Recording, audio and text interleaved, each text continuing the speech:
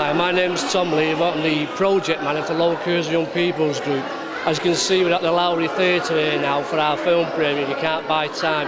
People are now just making their way to the seats. It was a real good film. Hopefully, we're hoping it's going to really turn out well, and the people in Kersal and Salford are going to really enjoy watching this film. Thank you. And I want to say one thing, Tommy's ideas do get bigger and bigger every year. Firstly, we want to thank Stuart for all the hard work he does backstage. He's cool, fun and does a great job on everything he does. Last year we filmed 30 people on top of a double-decker bus in one day. We're in the boiling hot sunshine and nearly killed quite a few people.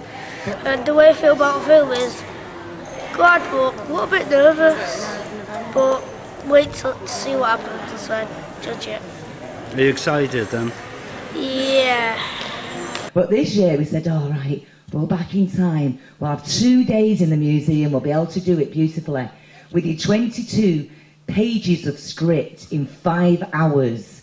Right, that is stress. And we've had 3 weeks to edit the film as well. So, Terry, you've done a fantastic job. Put your hands together for Terry Eden.